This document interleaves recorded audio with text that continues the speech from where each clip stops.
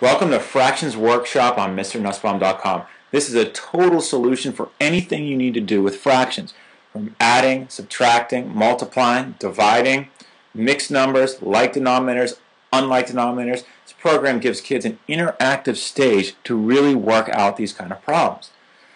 So let's show you an example. First thing to do is to fill in the number of problems you want to try. I'm going to do 2. I'm going to go down. I have a lot of options here, but I'm going to do adding fractions with unlike denominators. Click Start.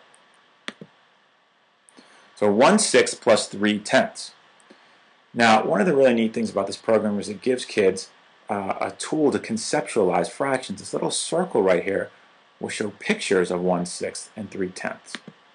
So I see that 1/6 and 3/10, I see exactly what they look like. Now I can also tell by looking at this picture that my answer, if I add this little section to this little section, is going to be somewhere south of a half.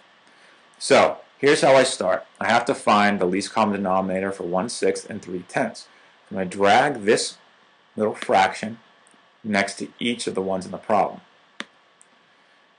The least common denominator is 30. So I'm going to drag a 3 up here. Drag a 0 right next to it. I'm going to do the same thing down below here. Okay, so 1/6 is 5/30, and 3/10 is 30 divided by 10 is 3. 3 times 3 is 9. So my answer is 14/30. So I'm going to drag my answer into these bigger fraction boxes. Now, the program will not accept an answer unless it's reduced to its lowest term. So watch what happens. When I go to check my answer with this little green check mark, it's going to say, sorry, your answer is incorrect. Did you remember to simplify? And no, I did not. So I know the greatest common factor of 14 and 30 is 2. So 14/30 is actually 7/15. So I use this little eraser tool. Erase 14, drag the 7. Erase 30, drag a 15. And this should do it. Click my check mark. I'm correct. Let's try one more.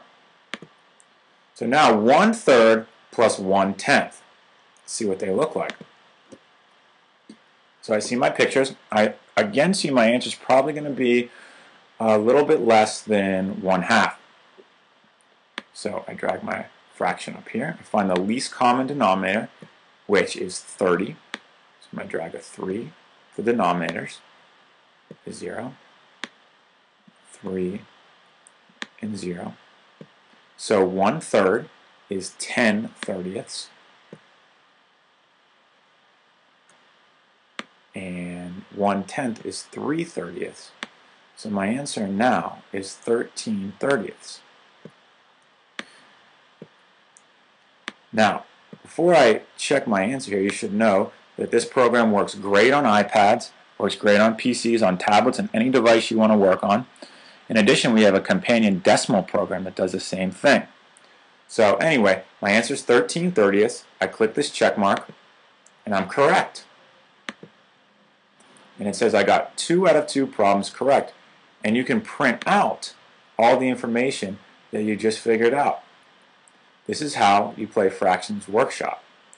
Encourage you to try the decimals one too. It works just as well. But once you get the hang of this, you shouldn't have to ever use any other fractions program again.